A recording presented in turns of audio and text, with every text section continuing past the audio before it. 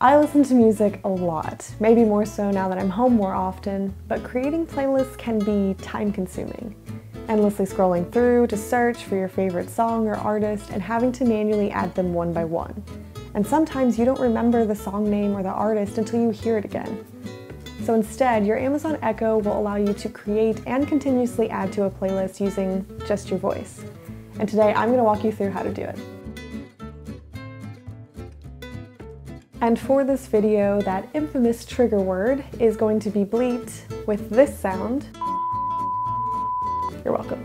FYI, you do have to have an Amazon Music Unlimited subscription, either directly or through Amazon Prime. To get started, first you'll need to create a playlist on your Amazon Echo. Simply say, create a playlist, and the voice assistant will ask you what you want to name it. Sure. What's the new playlist name? You can call it whatever you want, being as general as decades or as specific as the depressing soundtrack to my life. Once you've named the playlist, then you can start adding songs. Now here's where things get just a little bit tricky. You can't just simply say, add Bohemian Rhapsody to whatever playlist name. There's a bit more to it than that. Here's Don't Stop Me Now by Queen on Amazon Music. First, the song you want to add needs to be playing on your Echo speaker. So you need to ask to play whatever song, then you can say, add this song to insert playlist name here. Adding Don't Stop Me Now to your Decades playlist. Still slightly tedious, but it's less hassle than staring at a screen and scrolling for who knows how long just to add to your playlist.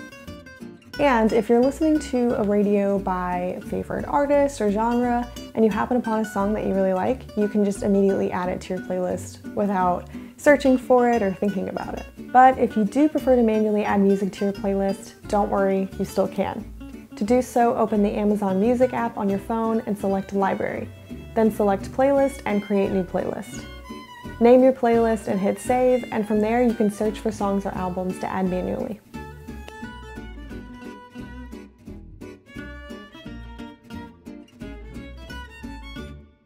All in all, it's a nice feature for the Amazon Echo, but is it really more efficient? I do like that I can multitask and do other things while listening to music and kind of adding to my playlist as I go hands-free.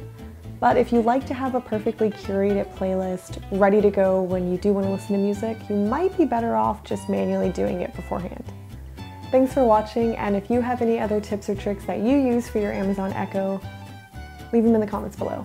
And make sure to hit that like button and subscribe to How to Do It All because we've got a new video coming out every Monday.